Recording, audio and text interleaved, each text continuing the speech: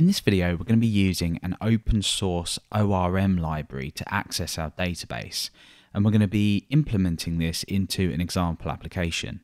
Now, this makes it really easy to access your database, whether you're creating records, updating records, deleting records, or creating relations between different models. So let's jump in with an example of how this might work. At the moment on the index page of this project, I've got absolutely nothing, and we're going to be using this index file here as just a test ground to do things. However, when it comes to it, you might be using ActiveRecord functionality within controllers perhaps or other classes. So inside my database then, I've got a table called users here. I've got 3 columns here. One is ID, which is just an auto-incrementing ID as you'd expect, a username and an email. Now, how am I going to access these records with PHP ActiveRecord? Well, in this case, I've set this up so my user model relates to my user database table, and this happens automatically. Now, I'm using PSR4 auto loading, which we'll also be discussing a little bit later when we build this application up from scratch. It won't take too long, but it is a much better way to structure how you work with your application. Anyway, say I wanted to access a user with an ID of 1. I'm going to create a variable here, and I'm going to use the user model, which I've imported just up here, and I'm going to use the find method here, and this is a static method. So I'm going to find the user with an ID of 1, like so, and down here I can then do echo user, and then perhaps I want to grab the username from this. So as you'd expect, at user with an ID of 1, we have a username of Alex. So you can see here, we now get Alex out. And of course, you can do the same with email, like so, and that will give the email address out. So what about creating records? Well, we can use the user model like so, and we can use the create method, passing in an array of the data that we want to insert. So as you'd expect, we'd do username here, we'd choose a username, and we'd duplicate that down and then maybe fill in an email address here, and do the same for that. So pretty straightforward stuff. This makes it really easy to do things like this. And there we go. When we go back to our database, we refresh and that record's been created. So you might have seen things like this with Laravel's Eloquent if you work with Laravel. If not, don't worry. This is an alternative solution that you can implement into any project pretty much, and this makes it really easy to do.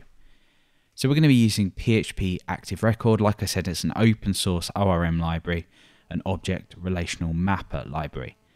And that's based on the ActiveRecord pattern, which is why it's called PHP ActiveRecord. And if you're not sure what the ActiveRecord pattern is, go ahead and look it up and it'll explain that pretty straightforward. So we're going to be pulling this in from packages, so you will need Composer installed.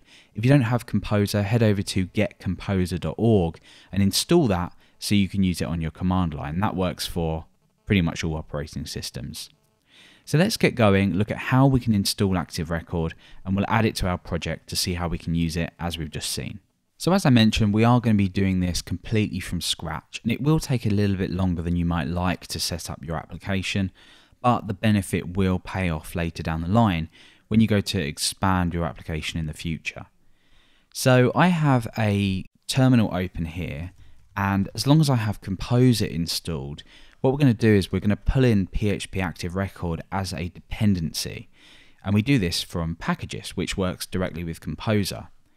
So basically what we want to do is we want to pull in a version of this into our project as a dependency. If you've worked with Composer before, this will be completely straightforward to you. Otherwise, just follow along the steps and I'll try my best to explain as we go along. So the first thing that we want to do is if we run the Composer command, we can go ahead and search for packages. We know that this exists at php-ActiveRecord and then / and the same thing. So what we can do is we can show information about this package. So we can say Composer show php-ActiveRecord / PHP ActiveRecord.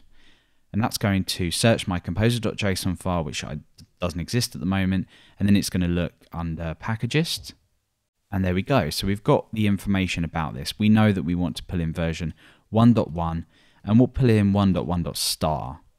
So all we do is Composer require, and then PHP ActiveRecord / PHP ActiveRecord, like so.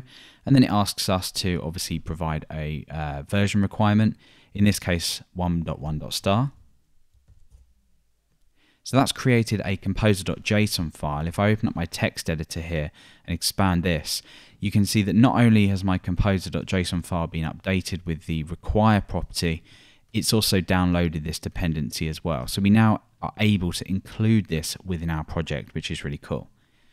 So we're going to set up a basic structure to our application, and we're going to be using PSR4 autoloading just so we can namespace our classes and make it a lot easier to pull in everything that we need.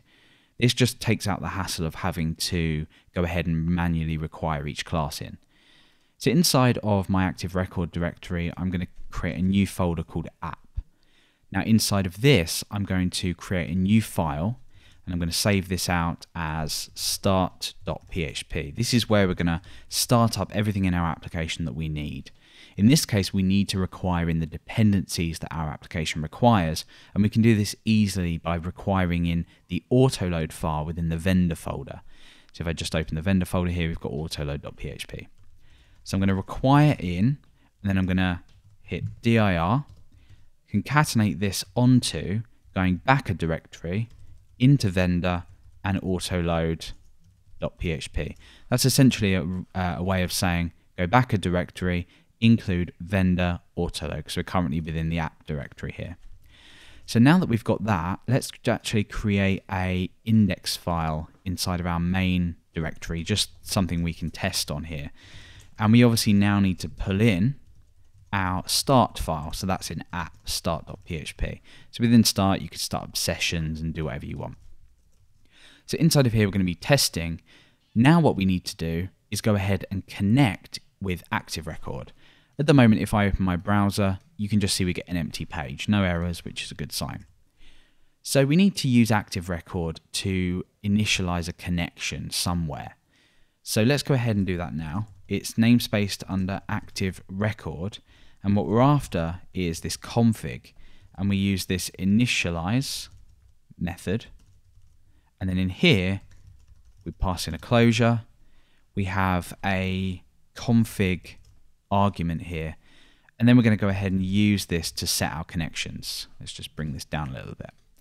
So set underscore connections is a method that we use to basically set the connections that we want to see. And we can do this under different environments. For now, I'm just going to demonstrate it under development, but you can choose this depending on your different environments here. So we need to define which driver that we want to use. So in this case, it's MySQL. And then what we want to do is provide the username and the password. In my case, it's root and root. Then we need to connect to the host. In my case, it's 1.7.0.0.1, and then we do a / and choose the database name.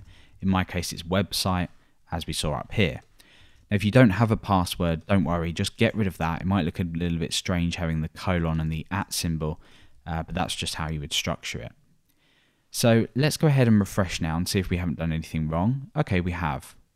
Looks like I've spelled initialize wrong, like so. And there we go. So what we now want to do is look at PSR4 autoloading, because what we can actually do within this config is define which folder that our models are kept in. But that's a little bit tricky because we might just not have one folder inside of our app directory that holds all of our models. You might do, in which case you could have a models folder like so, and you could say something like config set model directory, and then in here you would define that it's in app models like so, or just models in this case because we're already within the app directory. And from there, what it would do is it would pick up all of the models inside of your models directory and allow you to extend ActiveRecord. But in our case, we want to structure this a little bit differently with PSR4 autoloading, and ActiveRecord will support that. So let's delete that models directory, and we're going to head over to composer.json to autoload everything in. So in this case, we say autoload. Now normally we would provide maybe something like a class map you might have seen, but But in our case, we are using PSR4 auto-loading. If you're unsure what that is, we do have a lesson on this, so you can go ahead and check that out. Otherwise, you can head over to the PHP Fig website to read up more on PSR4 auto-loading. So in this case, we need to provide a namespace. This is the namespace that our root namespace. In this case, it's going to be Codecourse. And then we provide a double backslash. And now what we want to do is provide for the value of this where this is stored. In this case, it's going to be an app Codecourse. Now we haven't created this yet, so let's go ahead and do that now. Create a new folder in here, and we'll call that Codecourse. Now this is where the PSR4 auto-loading comes in. We can have whatever directory structure we want. As long as we namespace this in the same manner, the classes will be automatically loaded in using Composer. But in this case, what we need to do is we need to refer to Composer and use dump autoload, passing in the optimize flag. Now what that will do is it will dump all of the classes that you have inside of your directory structure according to your namespacing and allow you to use it, pulling in autoload. That might seem a bit confusing, but once we start to create some classes, it should make sense. So inside of here, we might have a new folder called users. And then inside of our users folder, we might just have some generic class that allows us to access the users database table. Now in this case, the class is just going to be called user, not users. So we save that as user.php. Now we need to namespace this according to PSR4 specification. In this case, we use the namespace keyword. We say Codecourse / users, like so, because it's Codecourse users, and then our resulting class is user. So whenever we want to use user, we'll have to refer to this, but we can just import them at the top of files, and we'll be looking at how we do that in the index file in a moment. So now that we've got our class user, how do we actually go about tying this to our database table users? Now it works on plurals, so in this case our database table is going to be called users, and this will automatically pick that up because we've called the class user. You can modify this, so go ahead and check out the PHP ActiveRecord documentation, and that will show you how you can define specifically which database table that you want to use. Now we need to extend ActiveRecord here, but we can't just do this because what's going to happen here is it's not going to find this class. Now, if we go ahead and dump our autoload again, and we go ahead and refresh and try and use this user class, so inside of index, say, we could do something like use Codecourse users user. We could say something like user equals new user. Now, when we refresh, it says class Codecourse users ActiveRecord not found. That's simply because inside of here, it's assuming that this is namespaced under this. But what we need to do is use ActiveRecord's model, and we'll just call that ActiveRecord just so it makes things a little bit more readable. So we say use ActiveRecord model as ActiveRecord. You can call this anything you want, or you can omit this altogether and then you can just refer to model here. But I like to call this ActiveRecord. So now that we're using that, we should no longer get this error because that class has been found because we've provided the correct namespace and we've imported that up here. Now we don't need to write any code inside of this class, which is brilliant, because what we can now do is use all of the functionality within ActiveRecord, this model class here, because we've extended the user class. So now what we can do is go back to index and we can start to play around with this user model that we've imported up here. So we can go ahead and try that out now. Okay, so inside of SQL Pro, I've got a couple of records. I'm just going to delete, let's say we'll delete everything here just so we can start afresh. So we'll delete all of these rows. So let's head over to here. I'm going to say user create, much like we saw at the start of the video. And I'm going to provide a username here and call that, say, Alex. And then we'll provide an email as well. And we'll say alex@codecourse.com. So now when we go ahead and refresh here, because we've extended ActiveRecord, we now have access to this create method. And as you'd expect, that record has been created inside of our database table. And likewise, we could say something like user equals maybe user find. And let's say we had some kind of session stored somewhere in our application. For example, in start.php, let's say you had session started up here and you assigned something to a key in the session superglobal array. So for example, user ID, let's say that was 1. You would then go ahead and reference that inside of here. There's obviously better ways to do this, but you would say session user ID. And then what you could do is you could say something like echo user username. And that would then pick up that record with an ID of 1. Of course, at the moment, we don't have an ID of 1, we have an ID of 15. So I'm going to need to change this inside of my start.php file to 15, and then go ahead, and there it is. So there's much more you can do with ActiveRecord. This has just been a little taster about how you might set it up within your application. But we can do things like relationships between models. You can update, delete, create, as we've seen. There's a lot more that you can do here.